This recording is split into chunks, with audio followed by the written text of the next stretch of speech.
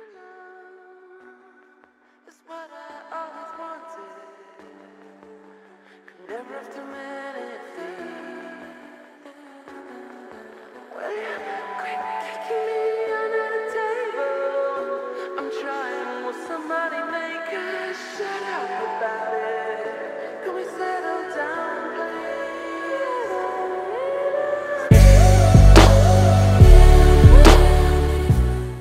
Shalom, this your Ark. Yah is magnified, coming back with another informative video. I titled this video, The Importance of Jurisdiction. But before I tackle this subject, as always, I must state for the record, I'm not a lawyer, I do not practice law, and I do not pretend to. All my videos are for informational and educational purposes only. They're all facts and all truth, nothing more, nothing less. So with that being said, now let's get to it. Okay, so now, again, before you all go into these courts filing your claim, especially on the federal side, make sure you know the importance and the understanding of what jurisdiction is. A court must have jurisdiction in order to hear your complaint. If the court does not have jurisdiction, then they cannot hear your complaint. Okay, they will throw your complaint out for failure to state a claim upon which relief can be granted, and also they will throw your claim out for the 11th Amendment sovereign immunity. Okay, that the states have in federal court. Now, I've been asking this question to all the gurus out there that claim that you can go in federal court and win, suing the state in federal court. I asked over and over and over again to show proof. There have not been no proof, so that argument is done and over with now. You know, but as I provided multiple proof of guys going in there losing left and right, but can nobody show me proof of one case winning? Just one case, just one. That's all I asked for, just one case. They can't show one case, man. If that's not a red flag, I don't know what is. But with that being said, though, let's pick up where at the top where it says jurisdiction. It says the word is a term of large and comprehensive importance and embraces every kind of jurisdictional actions. So now, every action brought into a court, that court must have jurisdiction over. If that court does not have jurisdiction over, then that case is going to get thrown out immediately. Why? Because the court doesn't have the ability to hear the case or to make a ruling on it because they don't have jurisdiction over the matter. But let's continue. It is the authority by which courts and judicial officers take cognizance of and decide cases. So again, a court cannot decide the case without having jurisdiction. Okay, so it needs to have jurisdiction in order to decide the case. But let's stroll up. It says, top line, it is the authority, capacity, power, or right to act. So without jurisdiction, the court does not have authority, they does not have capacity, they do not have power, and they do not have right to act if the court does not have jurisdiction. So you can bring a claim that you can be right about all day long. But if you bring it into the wrong court, it's going to get thrown out. Why? Because they cannot hear the matter. They do not have authority to hear the matter. They do not have the capacity to hear the matter. And they do not have the power or the right to act against that claim that you bring into the court. No matter how right that you claim you are, if they don't have jurisdiction, they can't hear it. Let's continue at the top line where it says carry. It says carry into execution or enforce sentence, judgment, or decree, right? So basically stating that they don't have, without jurisdiction, or they need jurisdiction to do these things. If they don't have jurisdiction, then they cannot do those things. Plain and simple, simple and plain. So now with that being said, we're going to go to this video real quick. I want y'all to hear and pay close attention to what's being said so you all can get understanding of what's really going on. Okay, so with that being said, let's go there. Alright, it's not state. The reason why people are catching hell when they're going to federal courts now, which we just understood, is because this is messing with the federal judges' money now too. They're not dismissing it because we're wrong. They're dismissing it because guess what? They know that we're right, and if they go along with it, they're going to get jacked up. Okay, we've got. Okay, so now as you just heard this fool just say, this guy. Man, he lost his mind, man. But let's continue. The dude said that they're not dismissing the cases because you all are right. I mean, because you all are wrong, but they're dismissing the case because they are affecting the federal judge's money. The federal judge gonna get paid no matter what. If you win the suit or you lose the suit, you're not affecting his money. He's gonna get paid no matter what. That's what you don't understand. And not only that, the reason why you're losing is not whether you're right or wrong. You can be right or you can be wrong. If the court doesn't have jurisdiction to hear the matter, as we just read in the definition, then the case is going to get thrown out of court. But not only that, now let's listen to his client. He's going to bring one of his clients on here who he's supposed to be helping in federal court. Now let's see what they tell his client. The same thing that they not tell everybody else's client. The same thing. But let's continue. Hold on. Plenty of cases pending in federal court. And just because they make a decision that you don't agree with, you are free to appeal. Okay, with this. Okay, so he said that they have plenty of cases pending in federal court. He don't say they have plenty of cases winning in federal court. It's a difference between pending and winning. Okay? Every case he went into federal court, he lost. Every one of them. Tell him to prove me wrong and show one he won. That's it. If he can't do that, then, I stand true. What it say? An unrebutted fact stands as true. Okay? He cannot rebut me and show me where he actually went into the court and won a federal lawsuit. None of these cats can. None of them. They just all bark and no bite. They all bark and no bite. They're not about that action for real. They losing in court left and right. But let's continue. Circuit court. Trust me, for a certiorari. Alright, I'm not going to go into what that word means. Now, I'm going to unloose everybody's mic. Okay, don't forget we're recording. So let's see here. Okay, there we go. And let's see if we can get this thing going. Carmen, can you hear me? Demond, can you hear me? Yes. Okay. Any questions? Nope, not yet. Okay, now Demond, we have a case pending. Is that correct? Yep. Okay. Okay, so him and Demond has a case pending. Hey, Demond, you lost already. I'm telling you up front, you already lost. You already received your response that you lost. It's over with for you and your case. You know, hate to be the bearer of bad news, but it's better that you hear it from me first. But you already heard it. They already responded back to your complaint. But let's find out what they said about your complaint. But let's continue. Now, a lot of responses. All right. Now, if you don't mind, let everybody know, did the state not try to, did the defendants not try to wiggle out?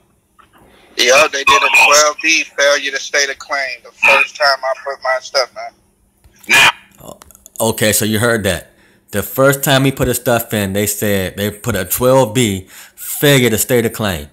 They're going to do that. Why? Because they don't have, the federal court do not have jurisdiction. I keep telling y'all, everybody's going into the court trying to file these federal lawsuits are receiving the same thing. It's embarrassing. You know, stop going into these federal courts. You know? So, Demond, you know you already lost, buddy. You know, you already lost, man. But let's continue. Hold on. Was the claim valid? We had a valid claim, did we not? It doesn't matter if you have a valid claim or an invalid claim. They cannot hear the case. What does he not want? That's what he don't understand. The federal courts cannot hear the case. They do not have jurisdiction to hear your lawsuit brought against the state. Why? Because the 11th Amendment, sovereign immunity, bars that suit. But let's continue. Yes. Okay. Now, so everybody can know, if you decide to sue in federal court, number one, federal jurisdiction. I'm going to show you this too. Check this out. Give me 1 second. I'm going to pause the screen for a hot second. And I'm going to pull up. What's his name here? I'll get my internet to act right. Come on, you. All right.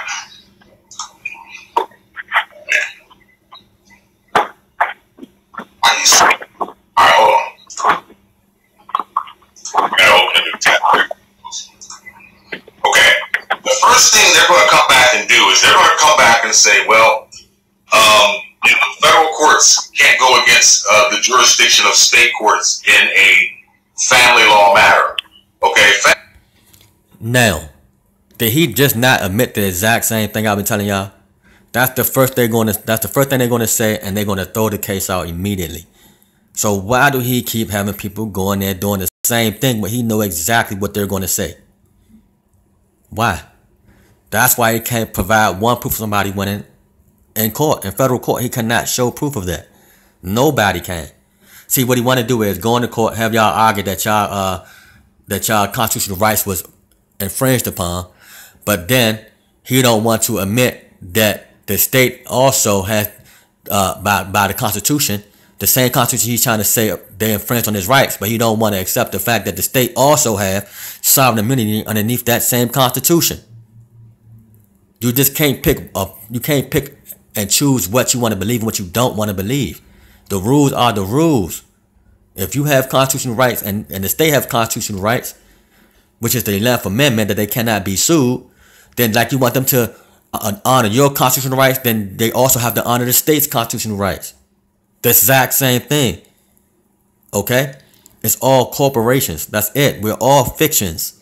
If you choose to be anyways. So always challenge jurisdiction. But let's continue. Family law is equity law. Equity has nothing to do with law. It deals with the sphere of morals. Nothing judicial, nothing jural. All right, hold on. Let's see here. Google. I'm going to pull up Title 4D of the Social Security. Okay, and I'm going to show you. Okay. There we go. We're going to pull up 460 grants. There you go. Ooh, let's not hear that noise. Please, thank you. All right.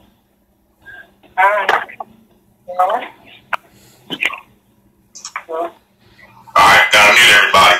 Too much noise in the background. All right, we're going to go down to section 460. Civil actions to enforce support obligations.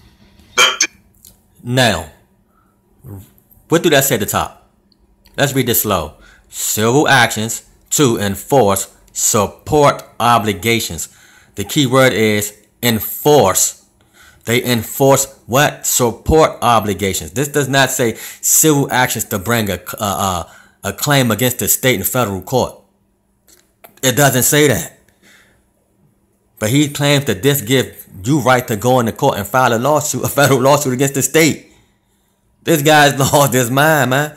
When I put that paperwork up, when I put that website, Ohio website, when I put up sue the state in the state, it clearly states that this court has jurisdiction to hear all matters against the state, or all civil matters against the state for damages done. That's how you know the court waives when the state waives his sovereign immunity, because he allows himself to be sued. Nothing on this right here, or nothing on the screen says anything about the state waiving its immunity to be sued. The guy lost his mind. He don't know what he's dealing with. He's dealing with. I'm not gonna say much. Let's finish listening there. District courts of the United States shall have jurisdiction without regard to any amount in controversy to hear and determine any civil action certified by who? The Secretary of the Health and Human Services. Now, do that say anything about suing the state? But he think this gives the state jurisdiction. I mean, he think this gives the federal courts jurisdiction to sue the state. It's not gonna work. You don't have the right to bring the state into the federal court unless the state voluntarily waived their sovereign immunity. And the state did not voluntarily waive their sovereign immunity to be sued in federal court. Okay? But they did in state court. And I'm going to show y'all a different state this time. So with that being said, let's go there. Okay, so now, let's pick this up at the top. It says state immunity, the 11th Amendment. The 11th Amendment limits private actions brought against states in federal court.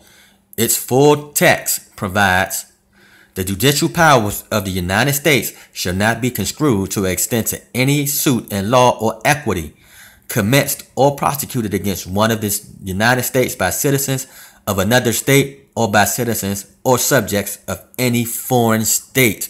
But let's continue. The 11th Amendment was ratified in 1798 in order to overrule the Supreme Court decision that a South Carolina citizen could sue the state of Georgia for money damages. Chisholm versus Georgia, right? Then it says this decision caused uproar amongst the states because it infringed on the sovereignty of the state, which was supposed to have been retained in the Constitution. Shortly thereafter, the amendment was passed. The 11th Amendment prevents federal courts from exercising jurisdiction over state defendants. The federal court will not even hear the case if a state is the defendant. How many times do I have to say this? This is getting bad, man. Let's continue. A state may not be sued in federal court by its own citizens or a citizen of another state unless the state consents to jurisdiction, which they're not going to do. Let's continue. Consent to jurisdiction of the federal court may be manifested by the state voluntarily appearing in the court to defend itself on the merits of the case.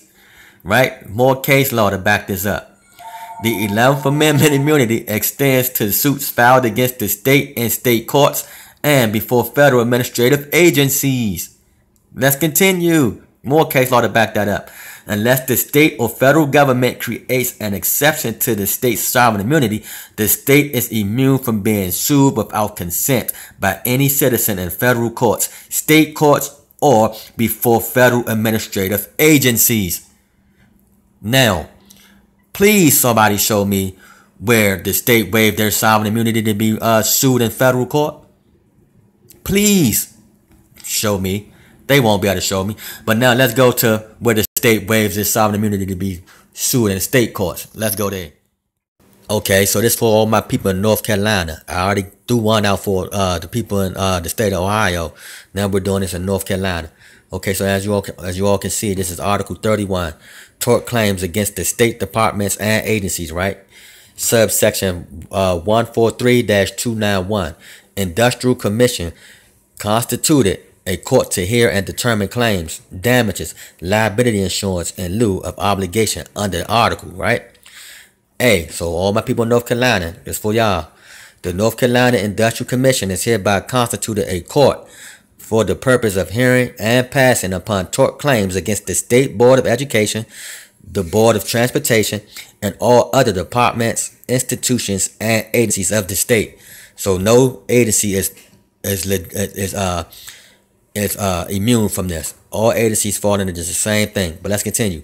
It says the Industrial Commission shall determine whether or not each individual claim arose as a result of the negligence of an officer, employee, involuntary servant, or agent of the state while acting within the scope of his office, employment, service, agency, or authority under circumstances where the state of North Carolina, if a private person, would be liable to claim it in accordance with the laws of North Carolina. So again, this brings the state on the same playing field as any individual, any person, you know. So you can bring a suit against them, but do it in the state. Again, stay away from federal courts. This is 2 states I showed y'all. Clear cut, straight to the point, telling you all that you can file your suits into these state courts against the state to get the state to waive its immunity. There's no law that anybody can pull up that states that the federal courts have this federal court has jurisdiction over a state to hear laws against the state or to hear a suit against the state. No. Only how a federal court can hear a suit against the state if the state voluntarily waives its sovereign immunity, which a state will not voluntarily do to be sued. If you had sovereign immunity, would you voluntarily waive your sovereign immunity to be sued in a court that they know they can't sue you in? No, you won't. You see? So they set up courts in the state so the state can be sued. Find your state courts, sue them. If you all need my help, hit me up in my email at y'allismagnified@gmail.com. For all my people out there fighting, continue to fight. I'd like to thank all my subscribers for watching, all those who really rocking out with me, man, and those who seeking this truth. The truth shall make you free. Okay? I don't have to come up here and try to make something say something it's not saying. You all can read for yourself. Okay? So again, anybody who think you can go in federal court and win, show me one lawsuit where somebody won in federal court suing the state. Until then, case closed. So with that being said, you all be blessed again. Shalom.